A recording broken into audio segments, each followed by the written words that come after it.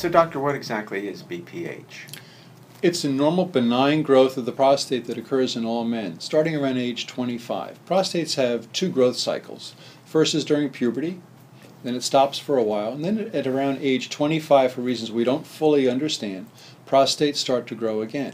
A few cells are added every single minute of every day until eventually it gets to a volume where it starts causing problems. So in the early years, we don't really feel too much because there's not enough prostate tissue to cause a blockage. But later on, perhaps starting in our 40s or 50s and sometimes later, we notice a decrease in the force of our urine stream. We notice that the sensation of emptying our bladder is not as complete as it used to be. We may have some dripping of urine at the end. We may be waking up at night to urinate, going more often during the day, or developing other problems like urgency, where we can't wait to get to a bathroom quickly enough, and in its worst form, leakage of urine. So it's a gradual process that little by little causes a blockage to the flow of urine, and then we have secondary changes in the way the bladder works, which causes all of our problems.